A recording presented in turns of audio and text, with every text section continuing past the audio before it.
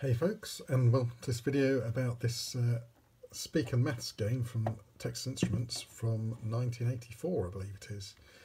So this is a follow-on from the very popular Speak and Spell game, and I'm just going to zoom in a bit on the screen to show you how it works. So that's what's happening when you turn it on. So the main thing about this, which was revolutionary at the time, was that it had this speaking chip in it, and it sets you maths problems by telling you them. And there's about 5 different games that it does all around maths. So I'll show you quickly how they work. So this is the default mode is Solve It, and if I press go, it's on level 1. 5 plus 6 is what? So 5 plus 6 is 11. So you type in 11 and hit enter. That's right. Try. 2 plus 2 is what? So it's told me I'm correct. 2 plus 2 is 4. That's correct. Now try. 6 Pretty plus easy. 2 is what?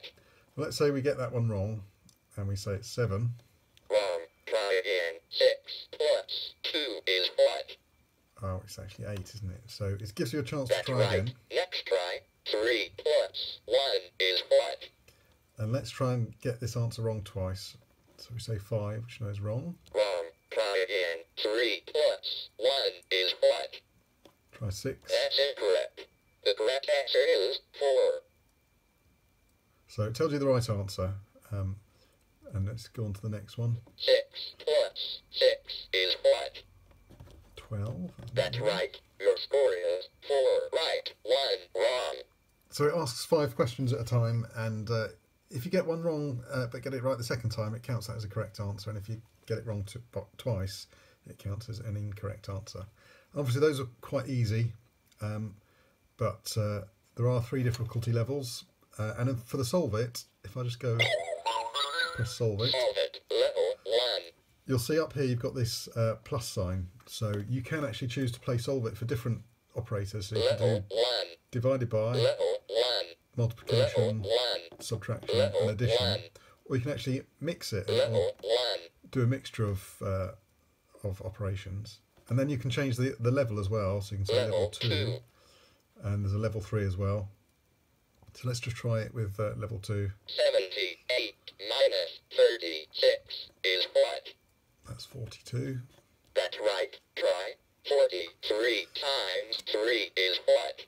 And it's doing a multiplication one there again. So I won't go through them all for 5 questions for each, because we'll be here all night. So you have to wait for it to stop talking before you can turn it off, which is slightly annoying.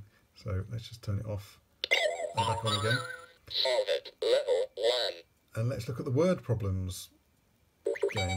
Word problems. Level 1. And let's just tell it to go. What is 7 hundredths plus 4 tens?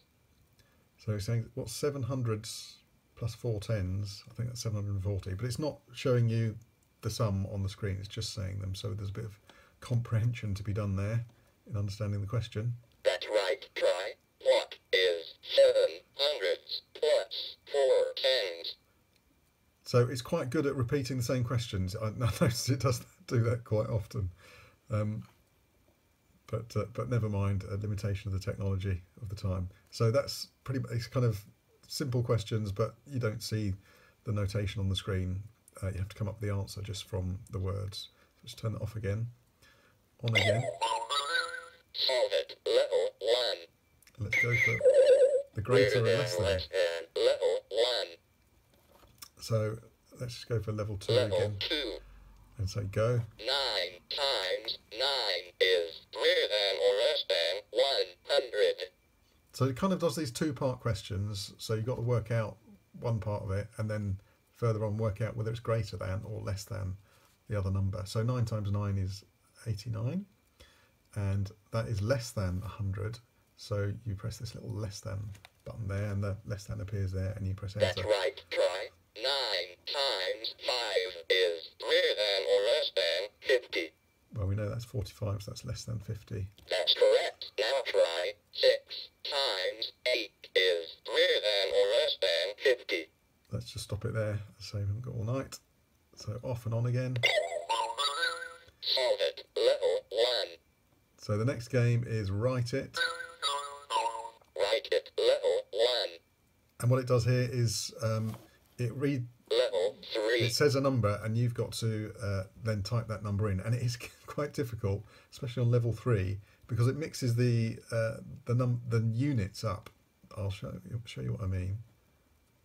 1,111,111 and 1/10. So you can get it to repeat the question. Let's just see what it was. It was 1 million. Was it 1,111,111 and 1/10? I think it said. That's right. Try 2/10. 2/10. That's 0.2. That's correct. Now try 27 and 27 hundredths. So 27 plus 27 hundredths is 27.27, I think. That's right. Next try 58 ten thousandths. So 58 10,000ths, that's a bit trickier. So if it was 58 hundredths, it would be 0.58. So I think is that 5? Is that it? Wrong. Try again. 58 ten thousandths.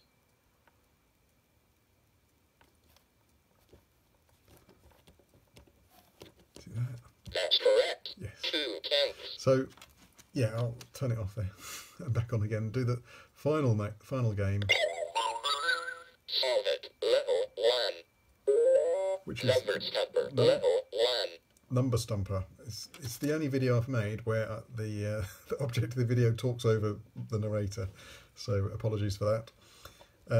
So this one, you've got to try and guess a number, and depending on the difficulty level, if we're on level 1, because it's want to try and save some time, and you've got to guess what the number is. It's a 2-digit number for level 1, and you just guess a number. So I'm going to say 46. Number right. 0. Number in wrong place. 0. You're saying I've got none of the numbers right, and they're all, because of that, none of them are in the right place. So let's try 79. See if we've got anything from the top row. Number right. 0. Number in wrong place. 0. Nothing from the top line. Let's try the bottom line. Number right. 1. Number in wrong place. 0. So one of those two numbers is correct, but we don't know which one it is. So let's just try, or if it's in the right place, 23. You got my number. Your score is 4. That was very lucky indeed. So that number was, but basically, yeah, it will. If I'd said 12 instead of 13, it would have still said you got one number right and in the right place and one number wrong. But I've managed to guess it there, and it tells you how many goes you took to take it. And when there's 3 or 4 numbers in the higher difficulty levels, obviously that gets a bit more tricky. So that's it for the gameplay. I bought it for my daughter, who's 5 years old. It's aimed at 6 to 12-year-olds. I have struggled with some of the harder level 3 questions, I must admit. But my daughter, who's, as I say, is 5, can absolutely smash it on level 1. So, but then that is through a bit of playing, so it's a very useful educational aid even in this day. And she's taken it into her school for show and tell, and her teacher was, who's a bit too young to remember these things when they were originally out there, was very impressed indeed. Anyway, thanks very much for watching, and I hope you've enjoyed this. See you soon. Cheerio.